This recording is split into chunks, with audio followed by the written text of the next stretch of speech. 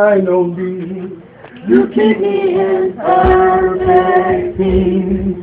You keep me in perfect peace. With a sincere heart, if I call upon your name, you never turn away from me. You never turn away from me. You give me everything I need. You give me everything I need. Yes, yes. Hallelujah. Amen. Different time. That's it. He's promised. Yeah.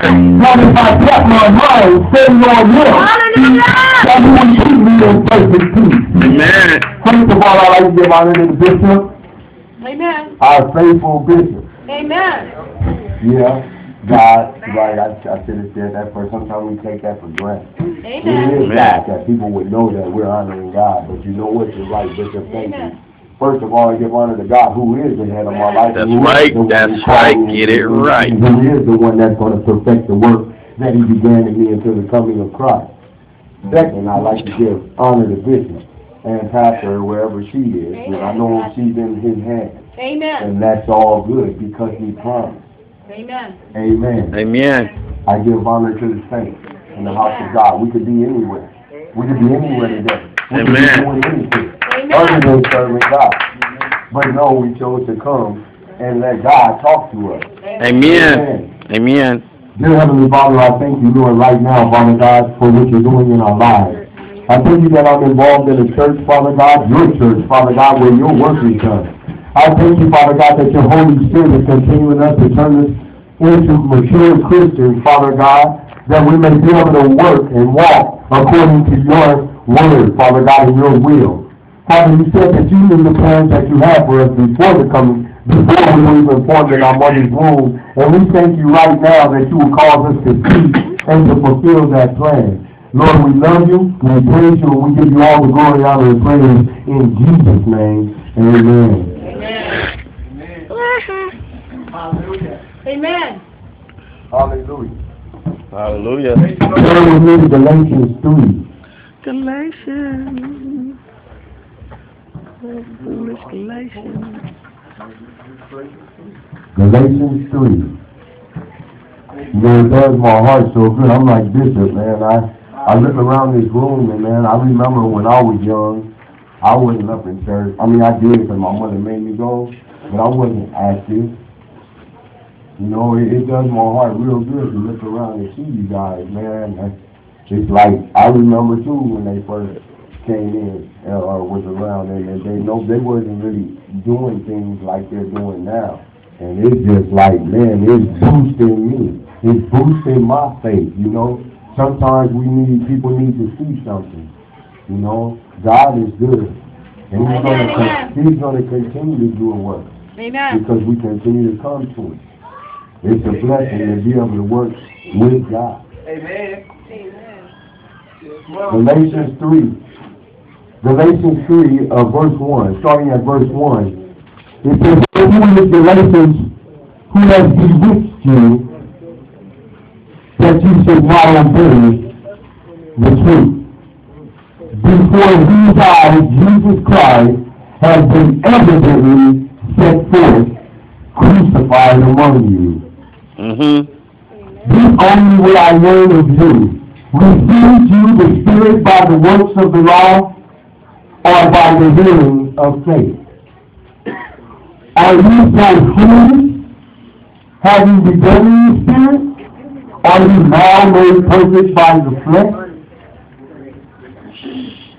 Have you suffered so many things in vain? Is it yet in vain? He therefore that ministered to you the Spirit and worketh miracles among you, does he by the works of the law or by the hearing of faith? Even as Abraham believed God, and it was accounted to him for righteousness. Hallelujah. This word says to us that we we are saved by grace Uh-huh. through faith. That's right. That's right. It's not anything we did to deserve it. It's not anything we did that made us acceptable to God. It's not anything we did to make Him want us. Amen. It's Amen. not anything we did to make Him love us. Amen. Amen.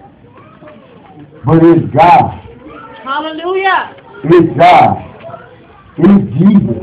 Amen. It's the love that God has for us. It's the love that we do not deserve. It's the love unconditional. I guess I'm a little piggybacking on David too.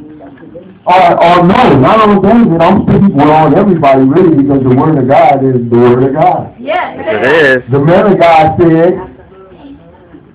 that we don't get our background checked. Amen. We don't get the things that we've done in our life thrown up in our face by God. Mm-mm. Thank you, See, Jesus. Jesus died to remove all of that. Yes. Yes, He did. Thank He you. didn't care about what I did yesterday, as long as I brought it to Him and turned it around. Yes. Still, now is the plan that He had for me before I was born. Hallelujah. If God saw it, Uh-huh. if He saw the mistake, but still has the plan for me, then who am I not to have faith and believe the plan Amen. that Amen. God has for me? Amen. See, the Word of God says where there is no vision, Uh-huh. the people perish. Yes, they do. Because there's nothing to hope. There's nothing to strive for. Just like we just saw the men of God dancing. Push. Move forward in the things of God. These Galatians start thinking that they can do things to save themselves. Mm-hmm. And see, that's sometimes what the devil will do to us. We could only end up in condemnation. Because we could never fulfill what God told us to do on our own. Mm-mm. We could never fulfill what God has called us to do in our own strength. The Word says it hasn't even in his mind of man. He hasn't even imagined yet what God has prepared for those who love Him. How can we begin to do it in our own strength? Uh-huh. Amen. Amen? Amen. See, the Word of God said in I forget what book it's in, but I know it was the Bereans, Amen. that when God brought that Word and that Word was read to them, it says that they were more noble because they took the Word and they took it home and searched the Scriptures daily to see if what was preached to them was true. Amen. Are we studying our Word? Are we knowing it's true?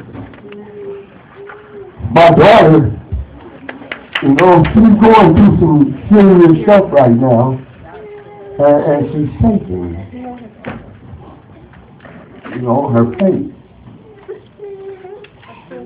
And I looked at her, and the devil is a liar. This dude he means you no good. Trust me, he means you no good. Amen. Amen. He Amen. wants to kill her. But he can't. Because no weapon formed against us shall prosper. Hallelujah. Amen. No weapon. No weapon. He didn't say most of them. He didn't say a few of them won't work. He said no weapon. And see, the enemy wants to cause her to talk outside of faith. And that's where we lose. Uh-huh. The angels are fighting. We're supposed to be fighting. Uh-huh. We're not supposed to be giving up. We're not supposed to be doubting. God says, let not a man ask anything of him. Doubting. Yeah. That's it. Anything. Mm-hmm. Amen. Amen. We need to believe what God said, what He told us. Amen. Thank you, Jesus. We learned today, and then that'll be it, in Sunday school, in Romans chapter 1, 12, 22, 12, 1 and 2. Chapter 12, turn with me to Romans chapter 12, 1 and 2, please.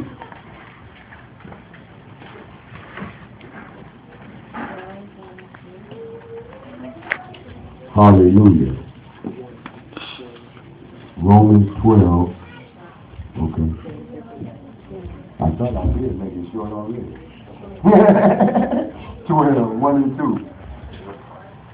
I beseech you therefore, brethren, by the mercies of God, that you present your bodies a living sacrifice, holy and acceptable to God, which is your reasonable service, and do not conform to this world, but be transformed by the renewing of your mind. Why? That you may prove what is that good and acceptable will of God. Now all I'm saying, because I'm out of time, is that God tells us to understand, come to Him, ask Him for His guidance in His Word.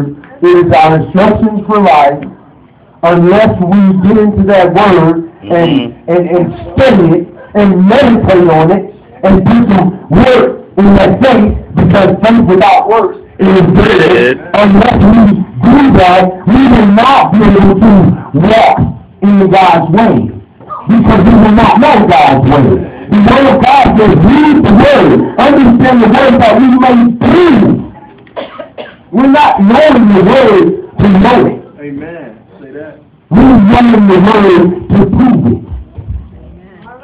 So somebody can look at you and say, you're with God. Somebody can look at you and say, I want to go to Love God ministry. Somebody can look at you and say, man, God is good. Look what He's doing. I remember when that dude was on the corner, slipped out. And now he's in church. Amen. Hearing people who are smoked out in. Amen. That's God's glory. And that's what it's all about. Amen. I don't think I'm very good at short ones, but I'm out. Amen. I love you guys. Jesus And I died. do what I do Jesus died. because I love God. Jesus And I died. want to be used for Jesus. Jesus died. Jesus died on the cross. On the third day, He rose again. And He rose up with all power in His hands, that we may stand here today, saved and sanctified. Amen. Amen.